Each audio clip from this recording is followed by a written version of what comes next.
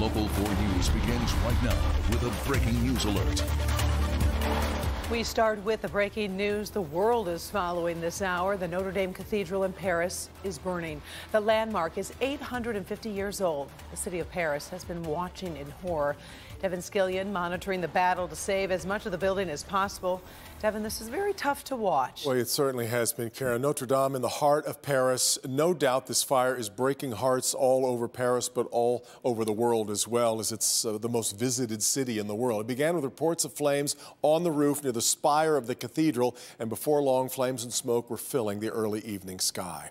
Flames that began on the roof then spread quickly, and before long, they had engulfed that classic, iconic spire of the cathedral.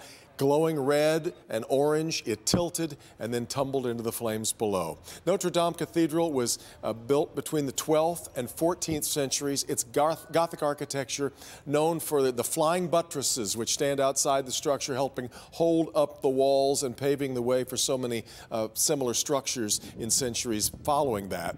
It's said that a forest of trees was used for the wooden frame, and now most of that frame is believed to have been consumed by the fire. President Trump, traveling in Minnesota, took time to comment on the loss.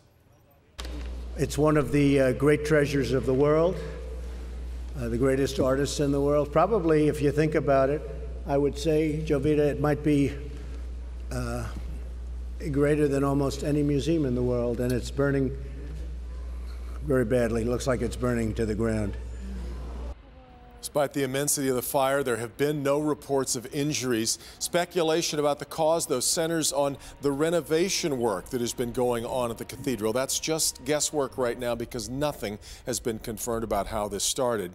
But right now we have this live look at the cathedral. It is just after 10 p.m. right now, a 6-hour time difference to Paris. We're told there are firefighters inside and outside at this time, so that means at least they finally have been able to get in. French President Emmanuel Macron is on the scene as well. Local 4 and Click on Detroit will continue to monitor the situation in Paris. We'll have updates in our coming newscasts on NBC Nightly News, and we'll continue to update it on clickondetroit.com.